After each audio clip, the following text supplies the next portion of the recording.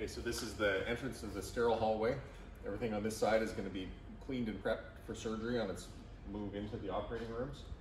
From here, there's an entrance into the x-ray suite, so we can do mainly for post-operative x-rays. Once the patient comes out of the orthopedic procedure, you can go in and get a radiograph in this room, make sure that all the implants are appropriately placed before moving on to the ICU. If there's any problem with the placement of the implants or with the fracture reduction, we'll bring it back in, take it back into the operating room. There'll be sliding doors into each of these surgery suites. This one is a clean orthopedic suite, so there are going to be 2 orthopedic tables in here. We're just prepped now. We just got the medical gas in place, and there's the supports for the surgery lights that are going to be installed in a couple of weeks. The room is all prepped now to place the resin floor, so we'll have a resin floor that'll come and it'll go right up the walls, and there'll be a fiberglass plastic barrier up above, so this all can be washed down and kept clean and re-cleaned.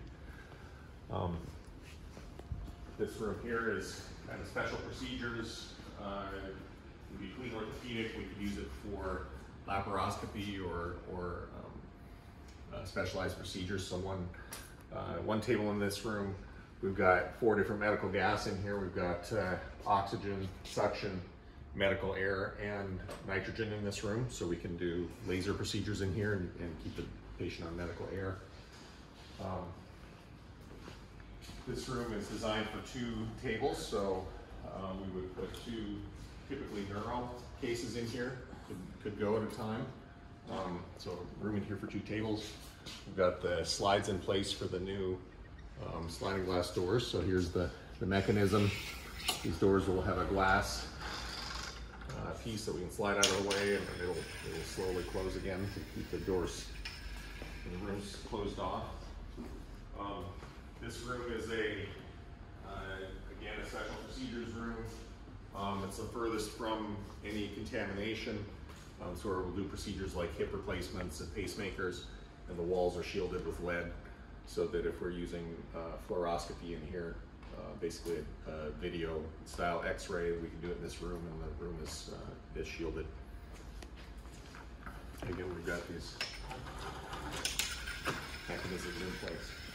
In this area, we're going to have storage for the surgery suites. This will be a whole area for instrument prep and sterilization. There'll be more instrument prep over along this side.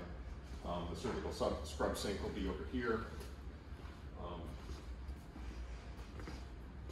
And it's nice, we can see actually right from the suite through the windows into the ICU, into the new runs that we've seen all the way into the cat ward from here. So we're trying to keep it as visually connected to the rest of the hospital as possible.